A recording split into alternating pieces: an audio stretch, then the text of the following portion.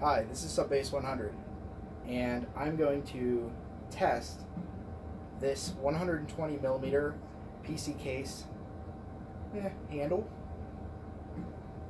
Okay, right now, this computer is weighing in at 16 pounds. It's just an old junker that I have lying around. So 16 pounds.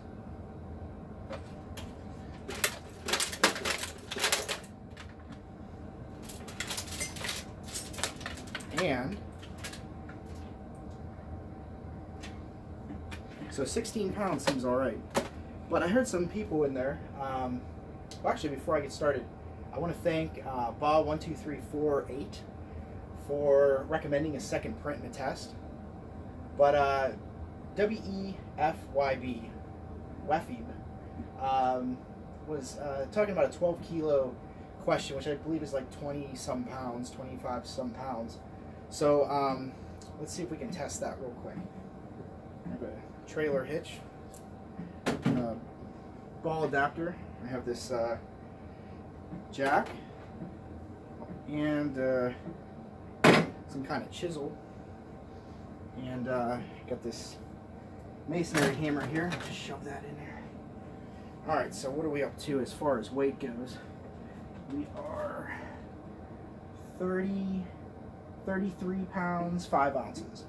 So let's see if this handle, it's only being held in by 4 bolts, can lift 33 pounds 5 ounces. I'm gonna drop that on my toe.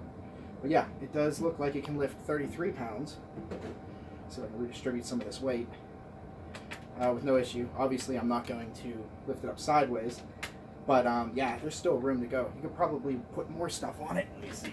I should have probably been using this tripod to start with. Set the tripod on there. What else I can put on here? Some kind of mouse pad. Metal mouse pad. Good. Still no real problem there. I wonder how much that weighs at this point. So we're up to 37 pounds.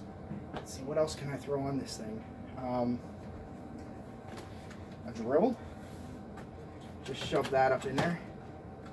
So that'll bring us to 44 pounds.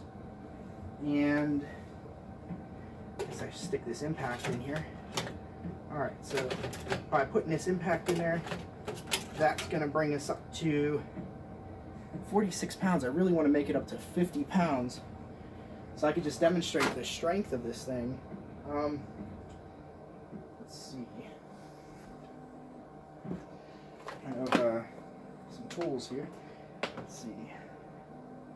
Well, we'll say it goes up to 47 pounds and 48 pounds. Well, that's obviously not going to weigh very much.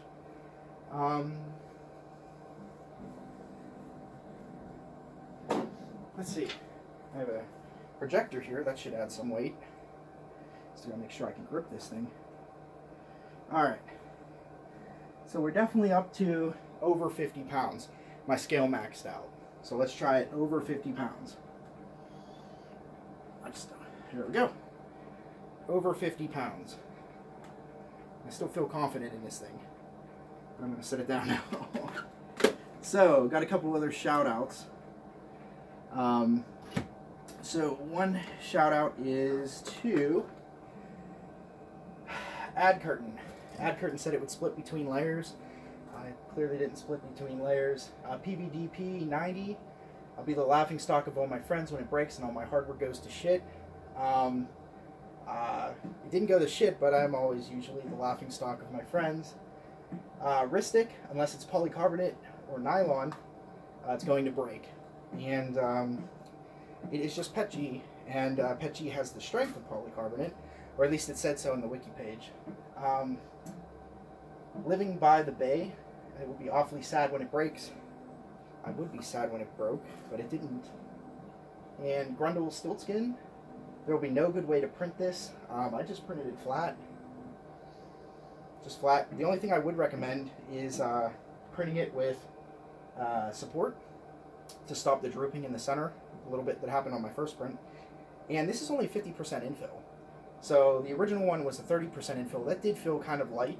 but the 50% infill is definitely the way to go. Oh, this is actually Hatchbox is the brand that I'm using. Hatchbox PETG orange. And last but not least, Superfly. The weight, when picked up, will separate the printed layers because of the downward force. Well, I did have a lot of downward force and it didn't break. So, yeah, I think this is a good print. It's interesting. So, print it out and stick it on whatever you have that's 120 millimeters, because it hasn't broken for me. Peace.